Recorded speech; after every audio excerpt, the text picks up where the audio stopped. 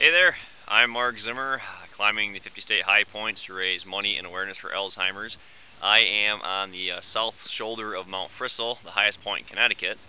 And if you're looking behind me here and like, that's scammer, he's not even on the highest point of the mountain, you are right on this one actually. We're so close to the state line.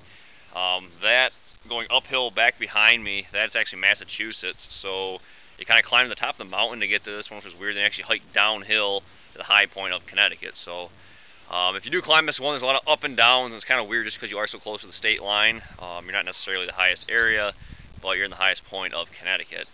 It'd be nice if that was the highest point in Massachusetts. You kind of kill two birds with one stone, but that's not the case. The highest point in Massachusetts is about, I think, 50, 60 miles to the north of here yet.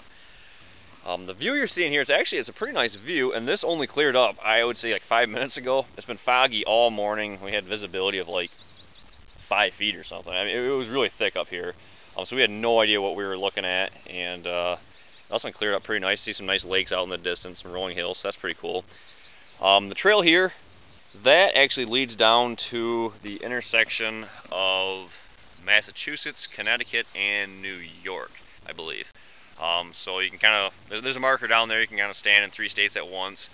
I guess it's 25% less cool than Four Corners out west, but if you live on this side of the country, hey, it saves you a little bit of driving anyhow. The marker right here, that's the high point marker. There's also a pile of rocks here to mark it in case you're walking by and you miss this little green metal rod coming out of the ground.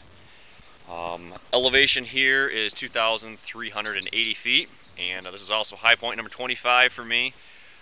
Most of these that I've done have been much simpler than what I'm going to run into out west, but still this is a halfway point of my climbs, so that's kind of a milestone in itself.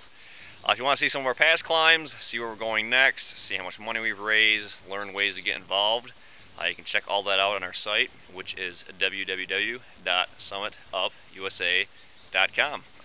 Thank you, and we'll see you around.